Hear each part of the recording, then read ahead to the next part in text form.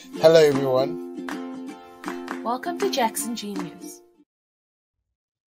In this video, we will be working through a few examples where we will gain an understanding of how time is displayed in digital clocks in comparison to analog clocks. Here we see that the digital clock has been completed with the time, while a blank analog clock face has been given. We need to complete the analog clock with the same time as the digital clock.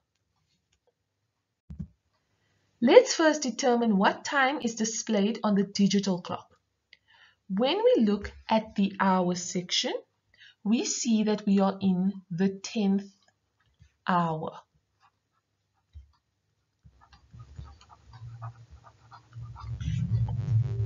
Next, when we look at the minute section, we see that 28 minutes have passed the hour in total. It is therefore 28 minutes past 10. Now let's show this on the analog clock.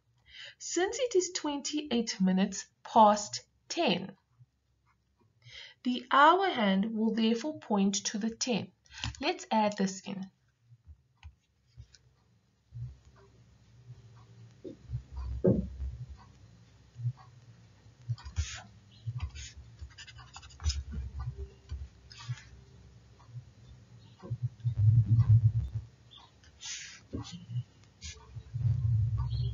Now let's look at the minute section. Since we already know that 28 minutes have passed the hour, the minute hand will point to the 28th marking on the analog clock. Let's include the multiples of 5 by each number to determine where this is on the clock.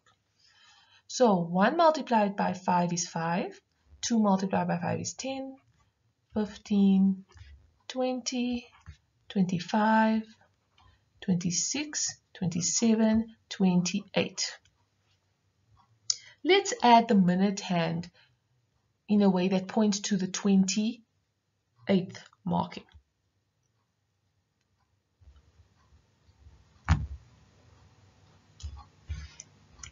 We have therefore updated the analog clock with the same time displayed on the digital clock as required. If you are finding this video helpful so far, then go ahead and hit that like button so that we can reach many more people to help them understand and enjoy mathematics. Here we see that the analog clock has been completed with the time while a blank digital clock has been given.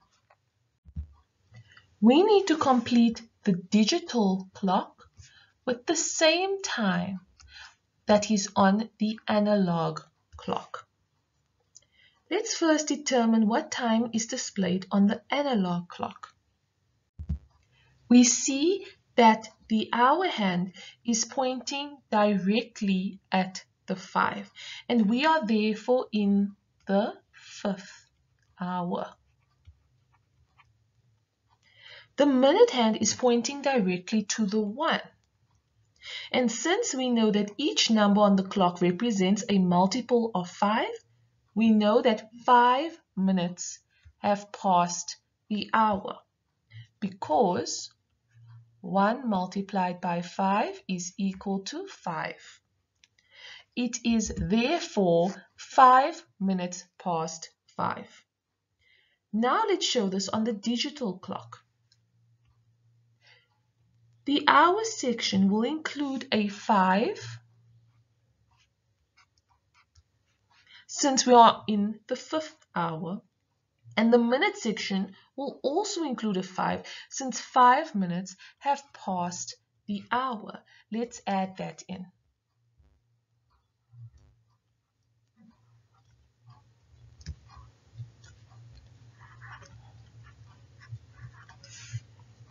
We have therefore updated the digital clock with the same time displayed on the analog clock as required. Here we can see that the digital clock has been completed with the time, while a blank analog clock face has been provided. We need to complete the analog clock with the same time that is shown on the digital clock. Pause the video now and try this example on your own. Then press play when you are ready for us to work through it together. Welcome back, everyone. Let's begin. Let's first determine what time is displayed on the digital clock. As we know, when we read the time, we first read the hours and then we read the minutes that have passed the hour. When we look at the hour section on the digital clock, we see that 2 hours have passed. We are in the second hour.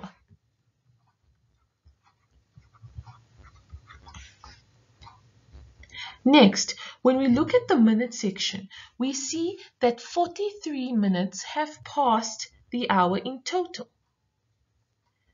So since we have passed half past, we need to calculate how many minutes are left to get to the next hour, which is 3 o'clock, and then correctly read the time. We would say 60 minutes minus 43 minutes, and this is equal to 17 minutes. It is therefore 17 minutes to 3. Now let's show this on the analog clock. Since it is 17 minutes to 3, we know that we are on our way to the third hour, but we are not there yet. The hour hand will go between the 2 and the 3. Let's add that in.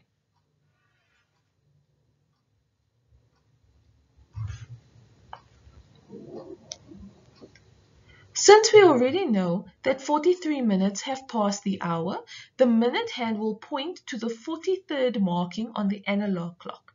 Let's include the multiples of 5 by each number to determine where this will be on the clock. 5, 10, 15, 20, 25, 30, 35, 40, 41, 42, 43. This is the 43rd marking on the clock. Let's include the minute hand.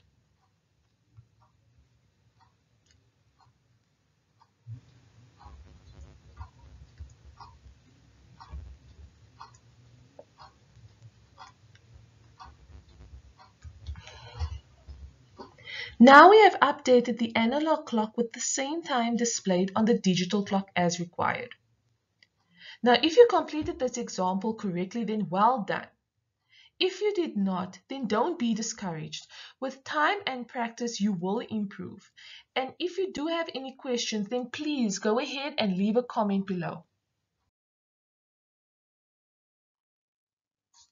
Well, we have come to the end of this video. Thank you so much for watching, and we look forward to seeing you next time. Bye!